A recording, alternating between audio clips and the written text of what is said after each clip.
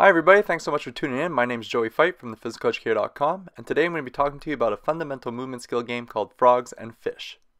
So this is a game that we're going to be breaking down into 4 builds. And in build 1, what you're going to do is you're going to take all of your students into your playing area and you're going to divide your class into 2 equal teams.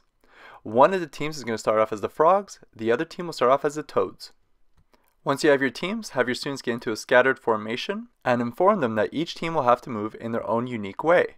Now the frogs are going to be practicing their hopping, taking off and landing on 1 foot, whereas the toads are going to be practicing on their jumping, taking off and landing on 2 feet. Have the students practice their skills for a couple of minutes and make sure that you have the teams switch roles so that each team gets to practice both skills. Once you feel comfortable moving on to the next build, it's time for build 2, which is food flies. So in this build, you're going to have your playing area divided into 3 parts. Where the frogs and toads are standing, that's the burrow.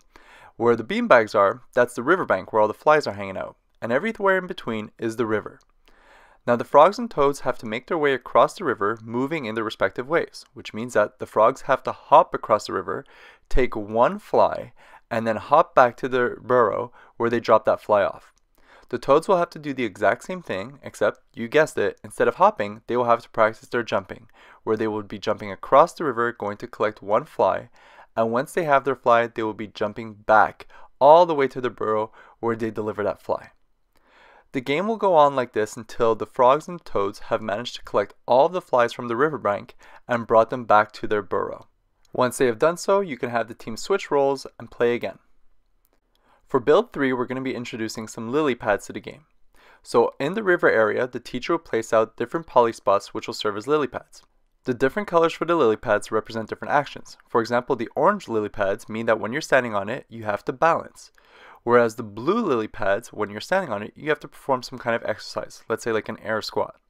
And as for the green lily pads, when you're standing on a green lily pad, you have to perform some kind of stretching action. So now the frogs and toads can try and make their way across the river, stopping at a lily pad whenever they want, but making sure they're performing the appropriate action when standing on that colored lily pad. Now we're ready for build 4, in which we'll be introducing the tags to the game. So in build 4, we're going to be taking some of the students who are now going to be turned into fish. The fish are the tags.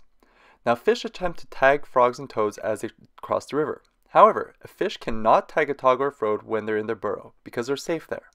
Same thing if a frog or a toad is standing in a lily pad, they cannot be tagged because they're safe there as well. And if ever a frog or toad manage to make it all the way to the riverbank, they also cannot be tagged while in the riverbank because they are safe.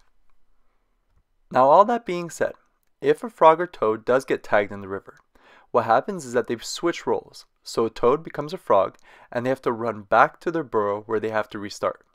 And if a frog or a toad was leaving the riverbank with a fly in their hand and became tagged, again, they switch roles, so a frog becomes a toad, they have to go place the fly back on the riverbank and then go back to the burrow where they start over. So that's Frogs and Fish, a fundamental movement skill game that we've broken down into 4 builds. To get additional information on this game, such as safety concerns, equipment needs, or additional rules and builds, feel free to visit the Frogs and Fish game page on thephysicoeducator.com. Once again, my name's Joey Fight from thephysicoeducator.com. I hope you enjoyed this video, and happy teaching.